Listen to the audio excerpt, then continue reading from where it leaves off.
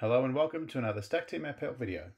This video is going to assist you with creating a digital membership card. The digital membership card feature has been designed to provide your organisation or club with an opportunity to sell digital cards that are stored within the member's Stack Team App wallet and can be used for identification of the member whilst also providing scanning capabilities to track the membership card's usage. Digital membership cards are created within the store feature of your app through either the app or website dashboard at stackteamapp.com. You'll need to make sure you've enabled your store before having access to create membership cards. Once you've watched the video, it'd be great if you can give it a thumbs up, subscribe to our YouTube channel, and hit the alert button so you get notified when we upload new videos. To commence the setup process for membership cards, you'll need to click the Payment and Store button in your admin dashboard. You'll notice the ability to create and edit store items from this menu. Once selected, click the blue plus sign in the top right corner.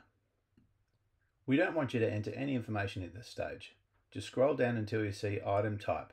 At this point, select the Membership Card option. Now scroll back to the top and start to enter your information. You can enter a title, description and price. You can even create a unique colour for the card, which allows you to identify the card at a glance. You can set your validity dates, make sure it's available for sale, and add your quantity should you want to restrict the number of cards for purchase. Then select Create. The membership card will now be available for purchase within your store. When a member goes to select the card, they'll be mandated to provide you with a first name, last name, and a photo. These cannot be changed by the user themselves for security reasons. However, a full admin can go into the app and update this on behalf of the member. You'll be able to track all of your payment history within the Payment History section of your app, which is found under the Payment and Store button. You can filter and export the information as required. If you're using the scanning component of the app to track the membership card usage, go to your Payment and Store settings and select Scan History. This will tell you whose membership card was scanned at a specific date and time, with the filter allow you to see whichever member you choose. For the last component of this video, we'll show you how the member can access the membership card on their phone. They'll head to the App Store or Google Play and download Stack Team App.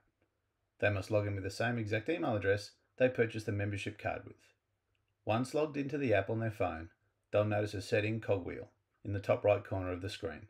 Select that, where an option under Transactions is named Wallet. Your wallet will bring up a list of all your membership cards and the subsequent details. Thanks for watching another Stack Team App Help video.